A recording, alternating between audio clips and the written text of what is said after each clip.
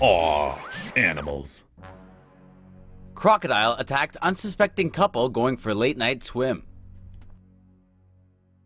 This couple in KARIBA, Zimbabwe was enjoying a midnight swim when an uninvited guest decided to show up and crash their private pool party.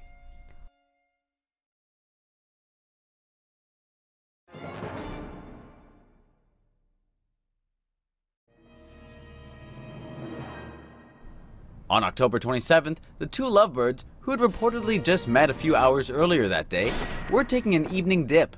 Pretty sexy first date. Things must have been getting hot and heavy, but they weren't the only ones with a late night appetite. Nile crocodiles are ambush predators, known for their supreme patience and understanding of when to strike. Just as the boy toy was making a move on his new lady, the Croc made his, diving into the water and going straight for her.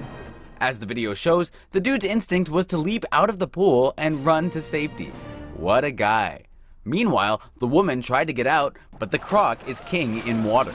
Its sharp teeth cut through the flesh on her shoulder, back, and elbow. Somehow, she escaped serious injuries. Lucky for her, the Croc was only a little guy, because once those jaws clamp down, they're almost impossible to pull apart. After enjoying the pool to himself for a while, the crocodile was captured by the Parks Department and relocated to a game dam, far away from humans. See a story that really should be animated? Suggest stories to TomoNews now.